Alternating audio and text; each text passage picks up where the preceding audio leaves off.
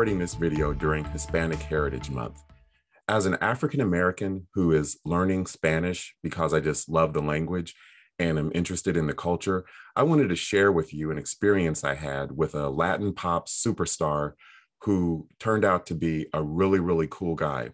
So for some reason, I've always been interested in Latin culture and music. And when I was growing up in the 80s and 90s, I gravitated to the music of Jon Secada. I'm not exactly sure why. It's just something about his music spoke to me, especially his debut album that came out, I believe, in 1992. I love that first single of his, Just Another Day. It's so dramatic and it just speaks to me. And there's some upbeat songs on that album as well, like the song, Do You Believe in Us? So I just loved that album and played it all the time. And so Jon Secada is Afro-Cuban.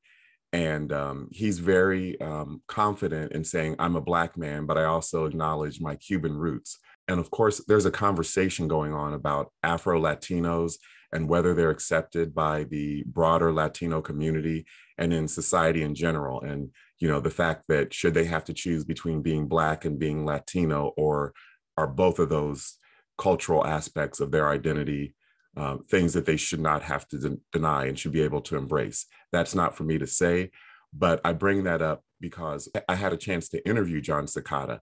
So one of my first jobs was working for an African-American newspaper in my hometown of Columbus, Ohio, called the Call and Post. It's the oldest and largest African-American newspaper in Ohio.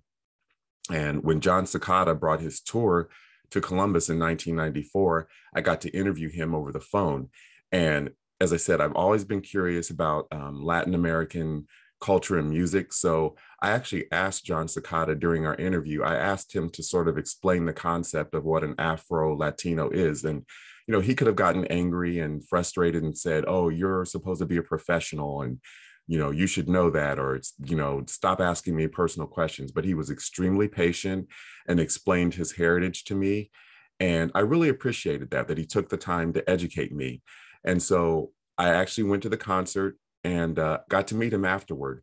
Me and a couple of other reporters from a separate African-American newspaper called The Communicator, these two young women and we were all young, you know, what they call cub reporters who were just starting out in our careers at the time. And so we stood at the stage door at the Palace Theater down in downtown Columbus, and eventually Jon Secada came out. And these other reporters, I have to say, they were much more aggressive and forward than I am. I'm kind of a shy person, but, you know, I wanted to meet Jon Secada in person and didn't know how to go about it, even though we had done a phone interview. But when Jon Secada came out, these two other reporters sort of invited themselves, and me included, on Jon Secada's tour bus. And he was totally cool. He just said, hey, come on up to my tour bus and let's hang out for a while and talk. So we sat with Jon Secada at a little table in his tour bus with his background singers and ate pizza. I remember it was pepperoni pizza. So he was very down to earth. And I remember one of his background singers is an R&B singer named Donna Allen. And I remembered her because I was a teenage couch potato. I used to watch BET's Video Soul with Donnie Simpson every weekend when I would go over to my grandparents. And my grandparents had cable. They were sort of kind of ahead of the curve and getting cable when still a lot of people didn't necessarily have cable TV. So I would vegetate in front of the TV set every weekend, and Donna Allen's song Talk was a video that I remembered being played when I was in high school. And I told Donna this, and she said, she was just over the moon. She said, oh, I think I'm in love. Because I also mentioned that I knew that she had a song on the Fatal Beauty soundtrack. Fatal Beauty was a movie starring Whoopi Goldberg in which she played a cop. And so I had a great time hanging out with Jon Secada and Donna Allen and these other reporters. And that is a night I will always cherish. And I have to say, gracias to Jon Secada for being so cool and so down to earth and accessible. If you like this video and you would like to see more of them, please subscribe, like this video, and share it. Thank you for watching.